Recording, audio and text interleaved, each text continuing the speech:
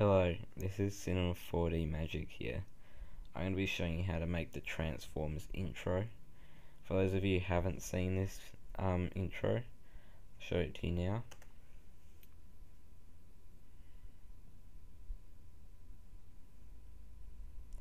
Okay, there it is. Now what you're going to want to do is head into Cinema 4D and start off with a MoGraph MoText. First thing you're going to want to do is change the text itself. I'm going to use just Transformers as same as the intro, and then change the font to whatever font you like. I like using a font called Batman Forever Alternate. This is the font I used for the intro itself. Just gonna middle it so it's a bit neater. Okay, so next thing you're gonna want to do is change the depth to about 80.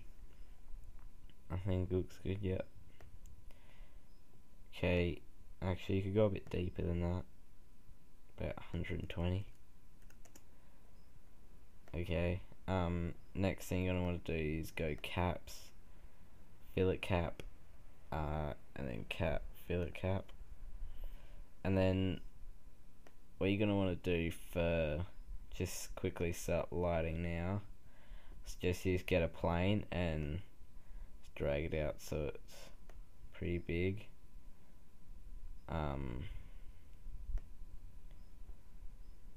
Like that, and then just make a texture that's just go in and click luminance, and this will just make a pure white texture, and then just drag it onto the plane and just drag this up way up above the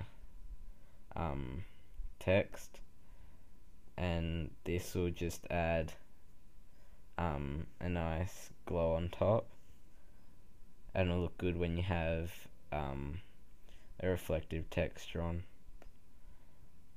Okay, so the next thing you're going to want to do is click MoText and go down to Make Editable.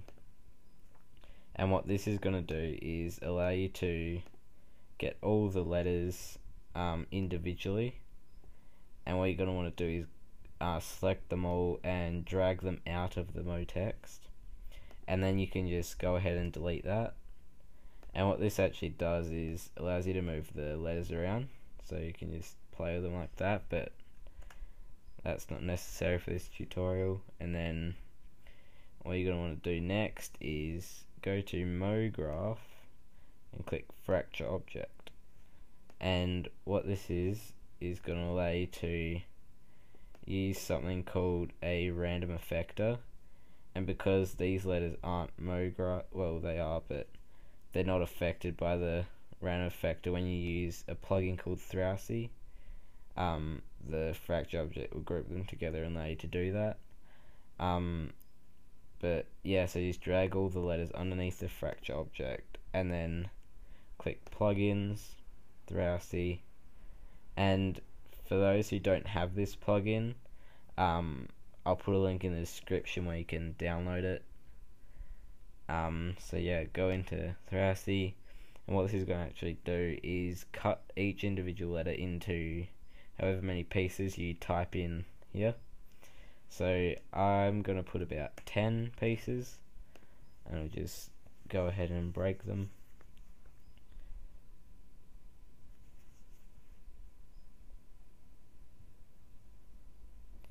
Okay, so when that's done, you can just close the Thrausi box.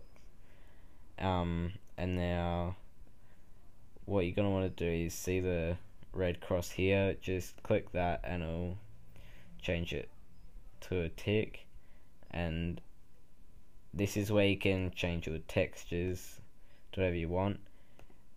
You can make it so there's a inner texture and then outer texture, so when the pieces are flying around you can have two different colors. But what I'm going to do is just make both of these the same. So you just click either one of these and just change it down here, and it'll change it for all of them in that row. What I'm going to do is just make a dark grey colour with a bit of reflection. Let's turn off specular, change the brightness to about 40, and put Fresnel on and put that to about 40. So that's one of the textures done, and then for this I'm just going to do the exact same thing. Colour, dark grey, turn on specular, reflection, 40%, texture, Fresnel, 40%.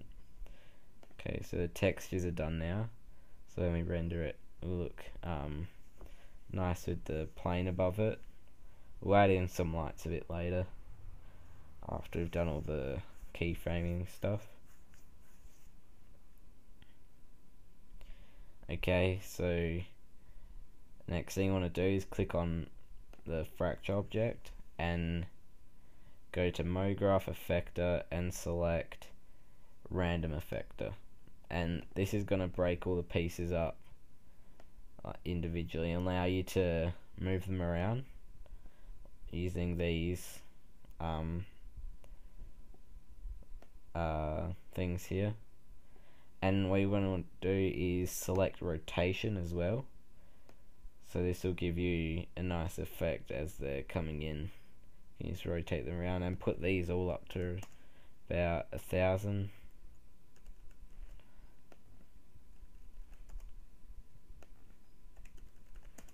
Okay, and then with the position ones, you're going to want to move them so all the pieces are out of the screen.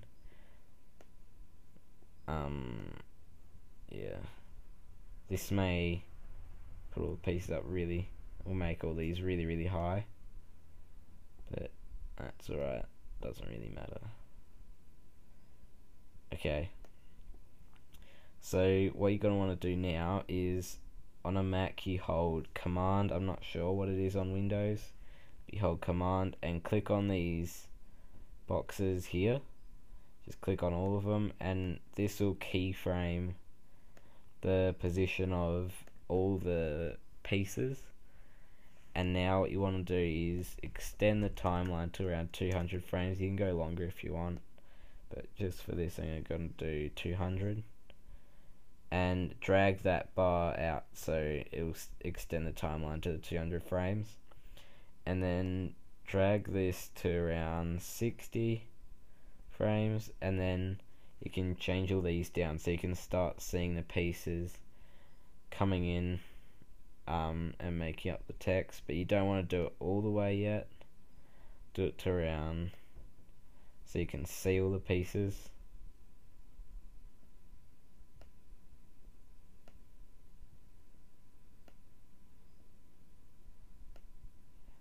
Okay, and now go to these and then make it about, I don't know, 800. Doesn't have to be exact. And what these yellow boxes here mean is that these settings have been changed, so you need to hold Command and keyframe them all, and they'll save those settings and animate the pieces. So as you can see, the pieces are coming in and rotating as they come in. And now what you're going to want to do is go to further up to around 140 and make all these even lower so the text is pretty much all together, all the pieces all together pretty much, and then adjust the rotation as well.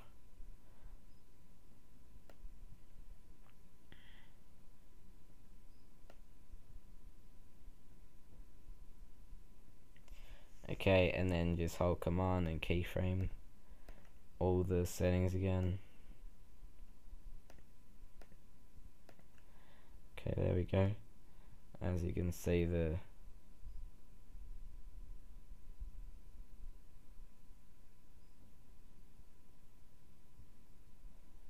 the pieces all come together like that, and then go about to 180 and just put them all to 0.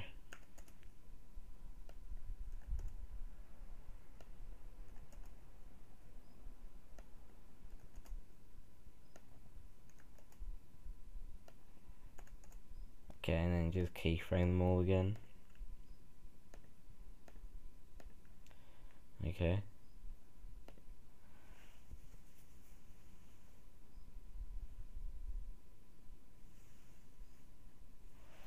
And there we go. That will make the nice effect of all the pieces coming together and forming the Transformers text. And now the next thing you're going to want to do is put a light in front, just to light up the front a bit. Oops. Doesn't have to do it that well. Okay, that looks good. Okay, now I'm going to put in a camera, and what you can do is see if I zoom out, it doesn't actually look through the camera's lens. Click this little box here next to the camera, and that'll make it so you're looking through the lens of the camera. And now what I'm going to do is I'm going to animate this camera so that it zooms in slowly as the text is coming together. So I'm going to zoom it out to start with, just a little bit. And then what I'm going to do is keyframe it there. And then as the text comes together, I'll zoom it in about here, start zooming in. Doesn't have to zoom in much, you just give it a nice effect. And then just keyframe it there. And as you can see, you can see the camera just slowly moving in as the text comes together. Okay, so don't forget to rate, comment and subscribe if you enjoyed this video. Thanks for watching.